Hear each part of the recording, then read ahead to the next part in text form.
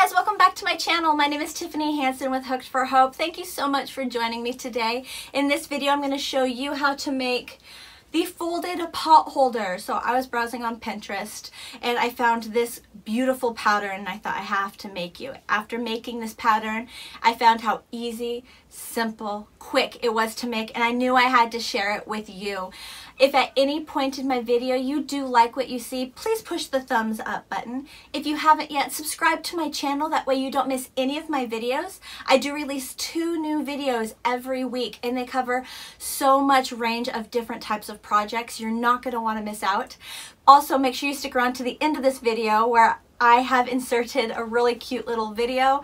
I was video editing the other day and found a video of somebody intruding into my office, pushing the record button, and it's pretty cute. You're gonna want to check it out. So let's go ahead and dive into what materials you're gonna need to make this really nice pot holder. The materials that we're going to need to make the folded pot holder is a cotton yarn. This is a supersized, or what's left of my supersized Lily Sugar and Cream roll. You're going to want something a little bigger or just a little bit more than the small original size Lily Sugar and Cream roll. The pot holder will use just a small amount past that roll. At least that was my experience when I was making my other example pot holders. You're going to want a size H8 5mm crochet hook, a tapestry needle or a yarn needle. You're going to want a pair of scissors, and you're going to want either a row marker, a safety pin, or I am using the paper clip just for anyone who might not have a row marker clip. You can also use a little strip of yarn, just a little 3-inch cut of scrap yarn that you can use. This pattern is actually going to be worked in rounds, in circles. So we want to be able to identify where that first stitch is so we can count how many rows we have made. Sound good? Okay, let's go ahead and dive right into making this folded pot holder. To begin, we're going to create our slip knot, just a small tail because we're going to use our row marker. So slip knot. Great. Make sure it has that good tension on your crochet hook. You're going to chain 45. 1, 2, 3, 4, 5, 6, 42, 43, 44, 45. Perfect. Okay, you're going to single crochet in the second stitch from your hook. So 1, 2.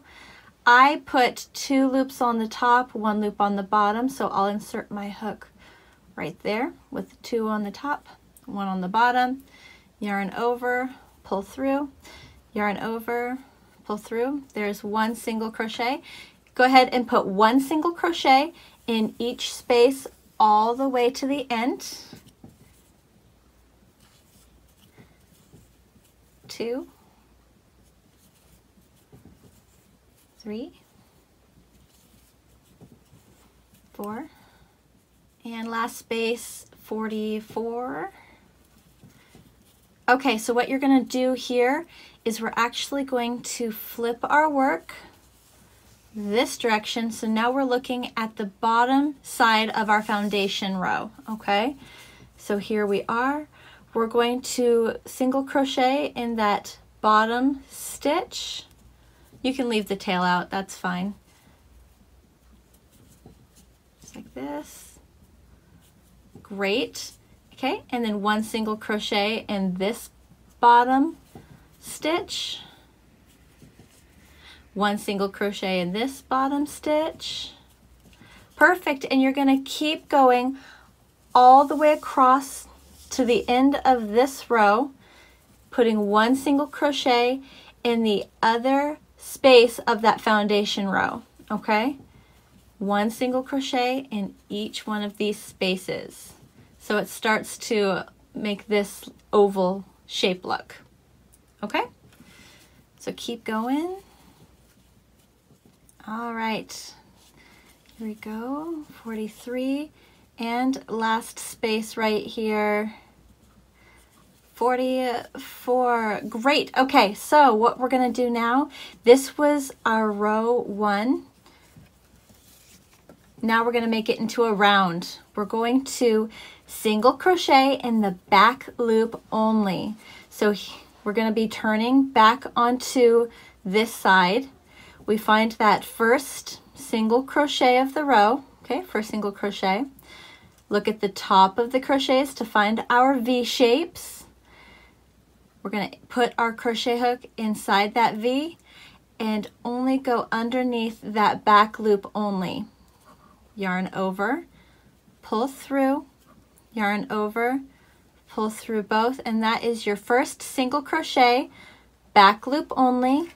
We're going to take our row marker and place it inside that first single crochet. That is the first stitch of row 2 or round 2, okay?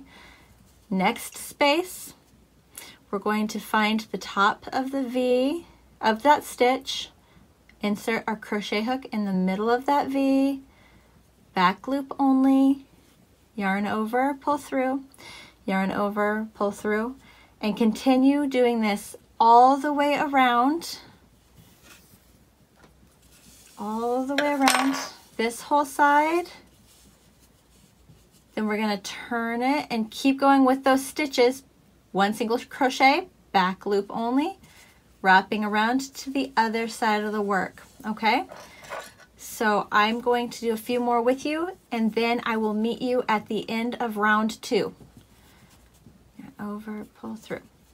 Next stitch, find the V, middle of the V, back loop only, yarn over, pull through, yarn over, pull through.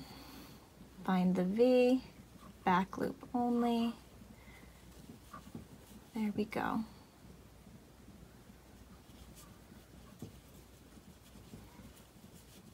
All right. Coming up on that first stitch. Here we go. Okay, so in this case, I'm going to remove my row marker paper clip. For round 3 through round 20, it's all going to be the same. It's just going to be 1 single crochet in the back loop only of every single stitch. Okay? So I'm going to take my row marker, place it in stitch number 1, and every time I come upon it, I'm just going to remove the row marker, put a stitch, a single crochet back loop only in that space, and then replace my row marker, okay? So every single space, 1 single crochet back loop only for the entire length of round 3 through the end of round 20. I wanted you to see the other side of this. So it'll start curving upwards like this. Okay, on the ends, you'll just keep going with just 1 single crochet, back loop only, in each space all the way around that turn, okay? It helps to just keep lifting it up. So continue on, and I will meet you at the very end of round 20 to show you what to do next.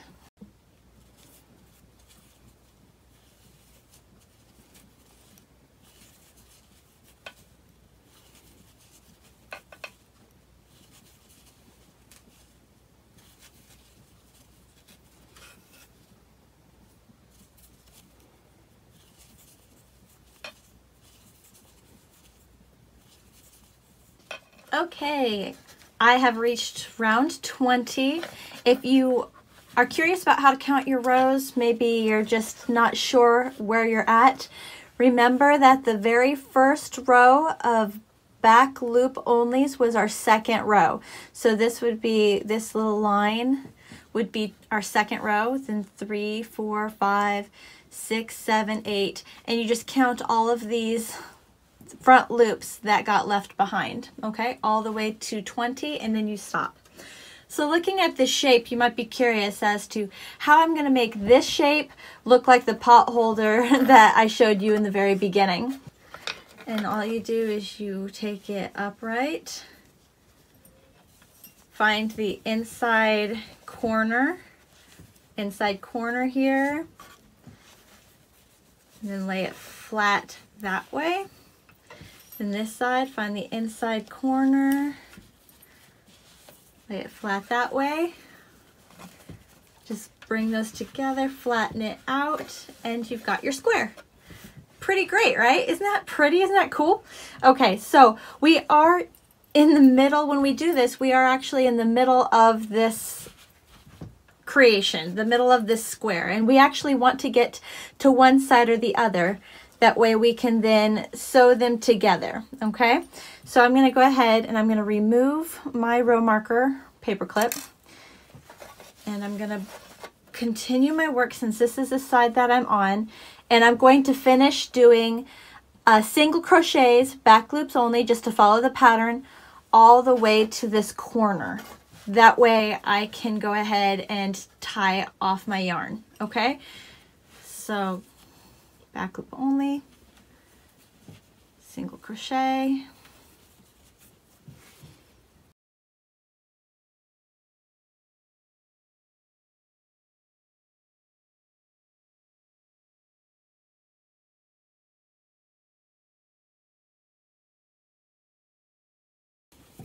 all right, I'm going to check my work here, see where I'm at. Oh, I went a little too far. So I'm just going to take those out.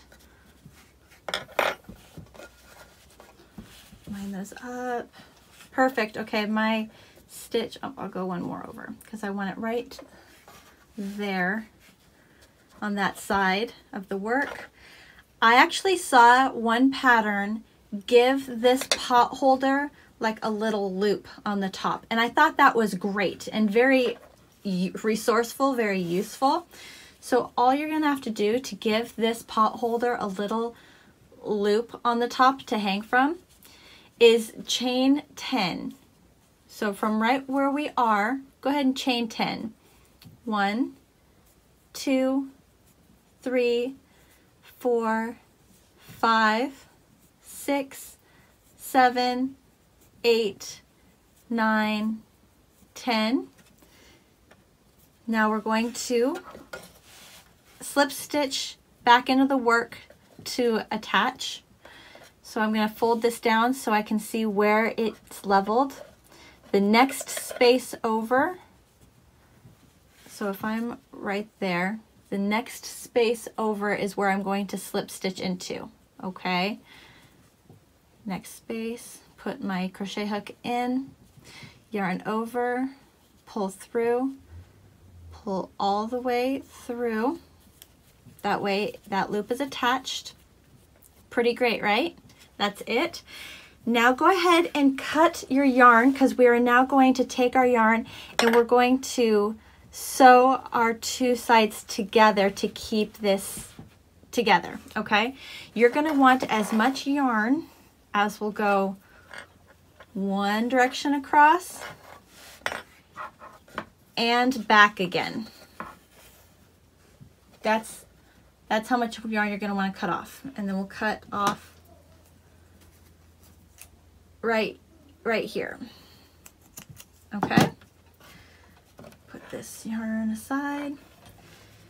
I'm going to yarn over with my crochet hook, pull through that loop to make that knot and seal it up. Then I'm going to put my crochet hook aside and grab either my yarn needle or my tapestry needle. Thread the yarn through the needle.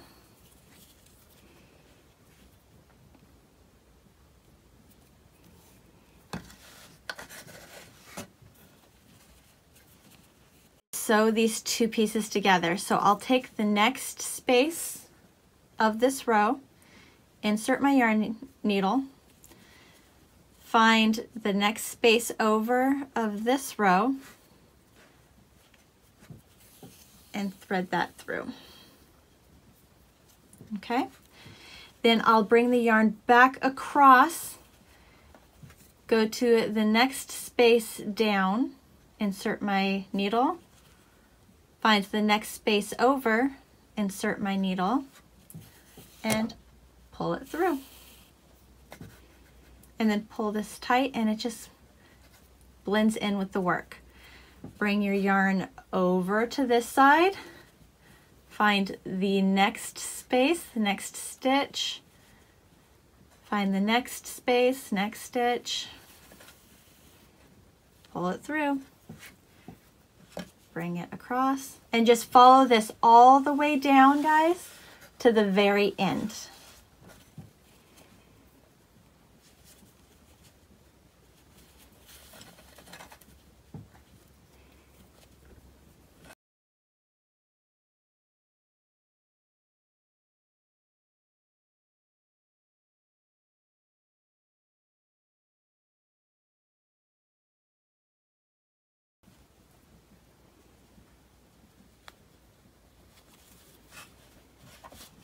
All right, there we go.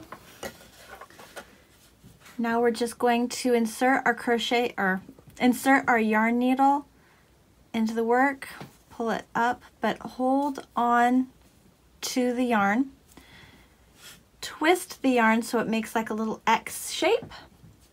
Insert your yarn needle on the bottom and through, and then slowly feed it through, and it forms a knot, a slip knot. Then take your needle, insert your hook back in the middle of the work,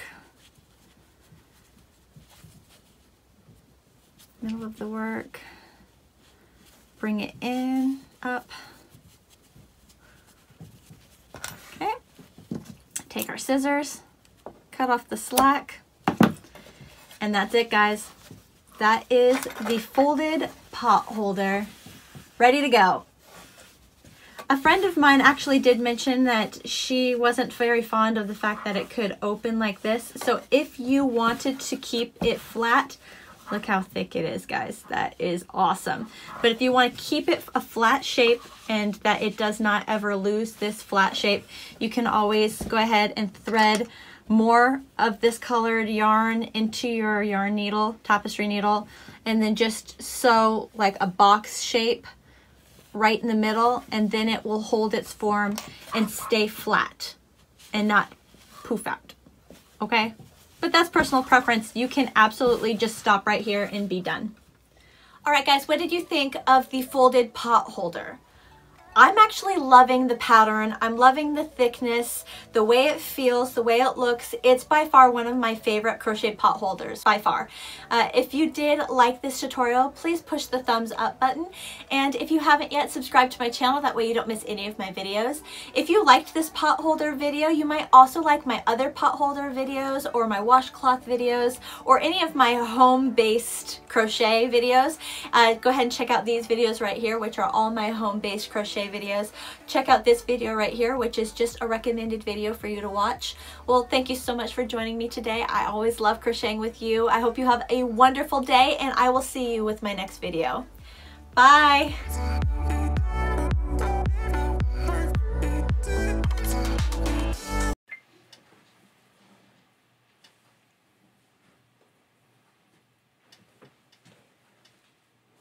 Hi. Hello.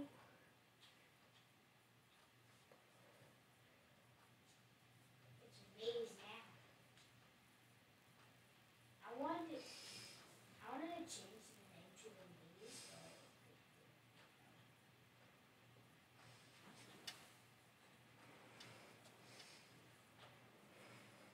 You finished? You finished this? Where's the camera that I'm supposed to be? Is it that one? Yeah, it's that one. Okay, so it wasn't. I want it. It's so fun.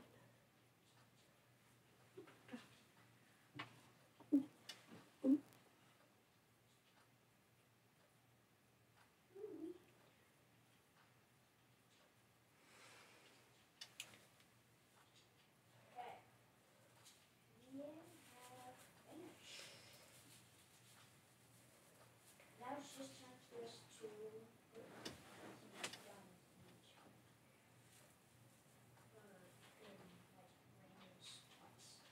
I don't remember on it. doing? Oh my gosh.